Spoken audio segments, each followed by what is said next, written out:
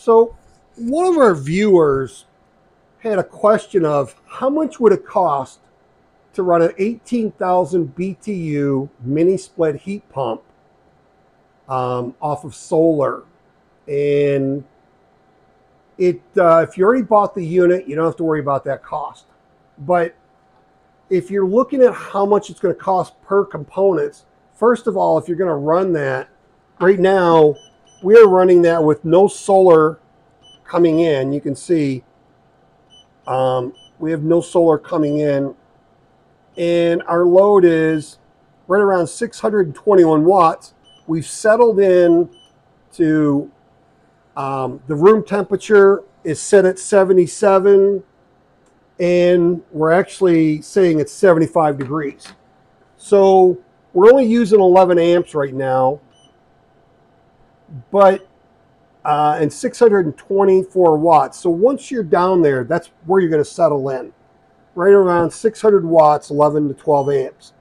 Now, if we put this thing on high during the day, and that would be set at 61 degrees, this is going to start moving up those watts. So you got, that'll probably go up to about 1700 watts right here that we'll be using, and it'll be probably around 32 to 36 DC amps. You can already see that's doubled already, and we're at 1.1 kilowatts, 1100 watts, and we're already at double of what the 11 amps we were showing earlier. So you're going to need some type of an inverter that's either split phase or 220 volt. So plan on spending $750 to $1,500 on an inverter if you want to get some type of inverter like this or something like this. Like I said, you're either going to need split phase where you can do 120, 220, or something that just is 220 if that's all you want to run, is yet 220 volt mini split heat pump. Then you're going to have to put fuses in or breakers. You're going to have bus bars, and you're going to have a battery. Now you can get, this is a lithium iron phosphate battery that's 51.2 volts, 100 amp hour, and it's 5120 watt storage capacity. Now these are around $1,500 to $2,000 delivered, and I'll put a link where you can get those. You can get one of these nicer ones. These are EG4LL version 2. Those are version 1. These are going to be about $2,000 delivered for each one of these batteries. And then you have AGM batteries. The difference between these AGM batteries and this is a 12 volt. This is 51.2 volts set up for a 48 volt system, and those are all 48 volt systems. So these are about 250 bucks a piece. They're 12 volts, and think of this as having 4 of those, and this is lithium iron phosphates. So you'd need like 4 of these batteries of these AGMs inside that one size battery. Look at the footprint of that, of how big those batteries are, and then look at this on how small that is. So this, you might be able to run this overnight, run that 18,000 BTU. You might be able to get through the night depending on the temperatures and how low you're trying to run this. So we're already up to almost 1.7 kilowatts of power using out of this mini split. There we go, 1.7. And we're using 33 amps right now. So in order to do that, like I said, you're going to need the 220 volt mini split. You're going to need some type of inverter. This is actually single phase. This only does 120, but you can get these that do 120, 240, 220, whatever. And then you're going to need a battery bank to be able to run it. And whether it's AGM, lithium iron phosphate. And then you're going to need the wires. You're going to need the wires that run from the bus bar here to your batteries. And if you take a look, the panels, you're going to need like 2,500 to 3,000 watts in panels to be able to run that consistently and keep your batteries charged. So there's the puppies there. And I have, I bought all my panels used. I got them for like $25 to $38, but right now they're probably around $50 used if you can find them. I live in Arizona and I go over into Gilbert, Arizona to buy these. And sometimes you can get them as low as 40 bucks a piece. But these are 250 watt panels. These are 39 inches by 65 inches. You would need 10 to 12 of these to be 2,500 watts to 3,000 watts. So this is 1, 2, 3, 4, 5, 6, 7, 8, 9, 10, 11, 12. So you would need all these solar panels. And like I said, this is 130 inches for 2 of these.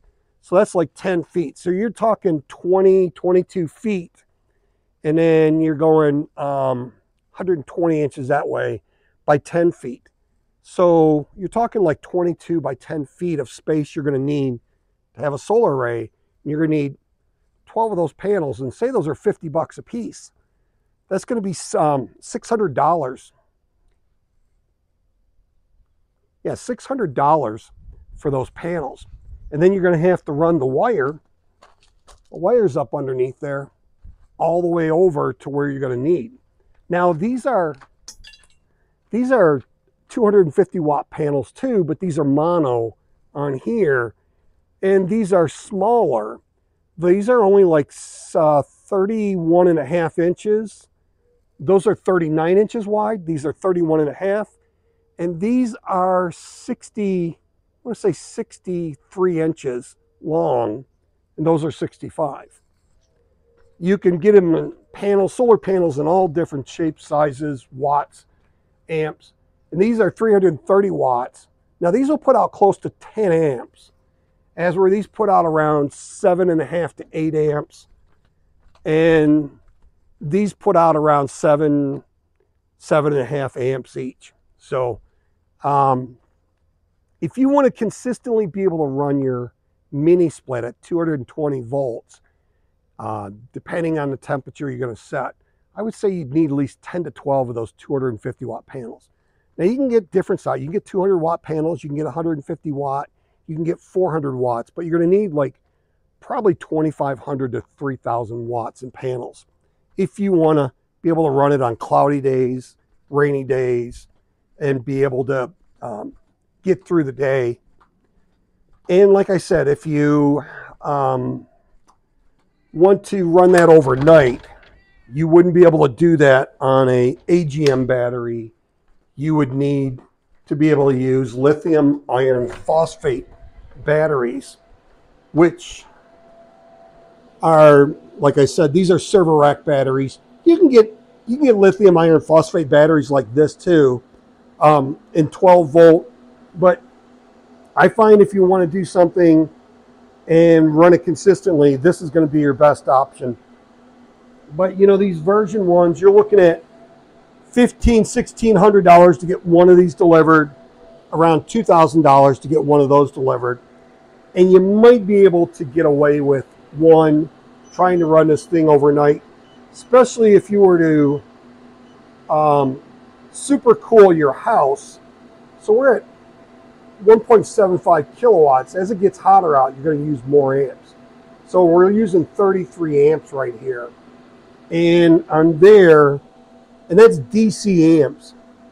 So right here, we're discharging at 18.2 amps, and that's on this battery and that battery. So you're close to 37 amps that you're discharging out of your battery at almost 1,800 watts. So like I said earlier, we had this running and we were down around 600 watts. You might be able to get it down to 500 watts once the room is at temp.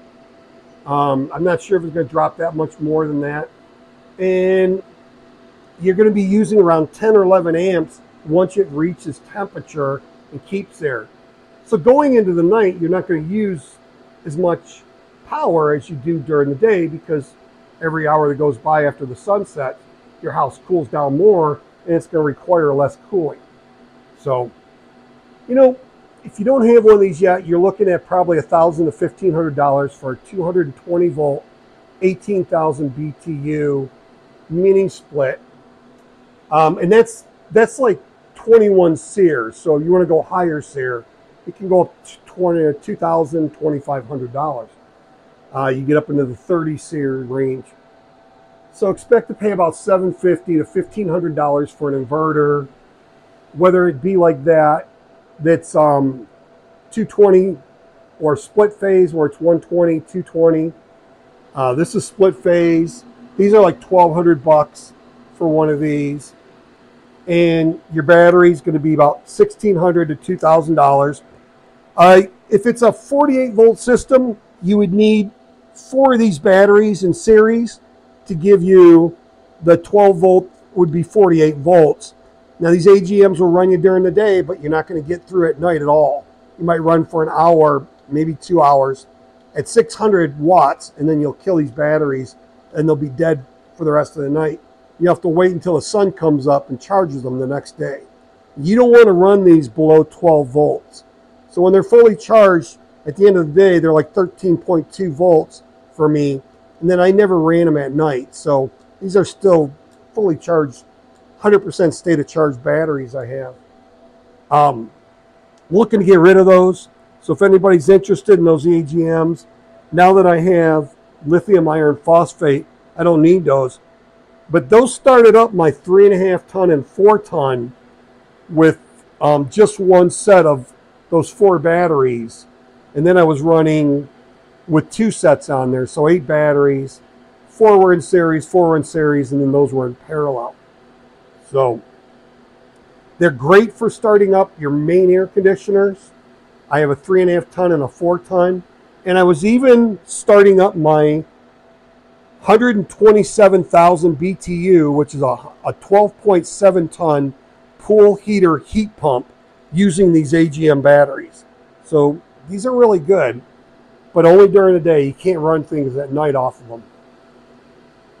So anyways, that's pretty much the price you're going to pay. You're going to, like I said, you're going to need to buy breakers, bus bar, wire from your bus bar to your batteries, wires from your solar panels into your inverters.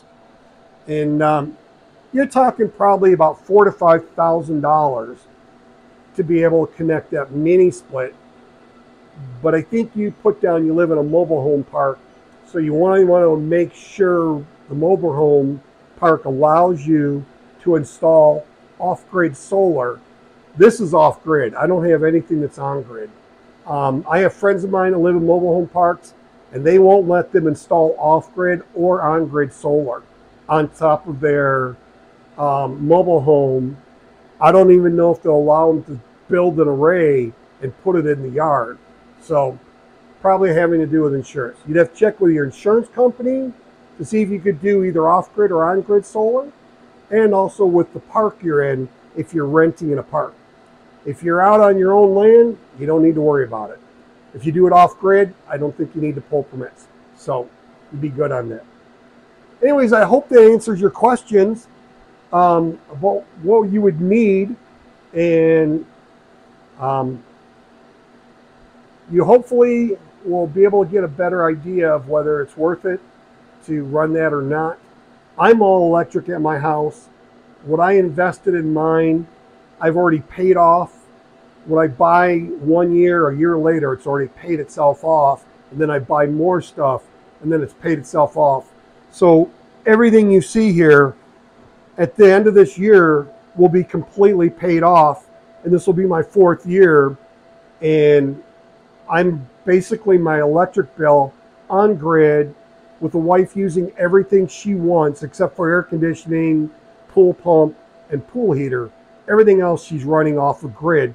Our bill's less than, it's like $60 to $90 a month, even in the middle of summer when it's 115 degrees out. So hope that helps. If you have any questions, please don't hesitate to ask. And please like, share, subscribe, smash that notification bell for new videos. We'll see you on the next video, and hope you have a truly wonderful and extremely blessed day.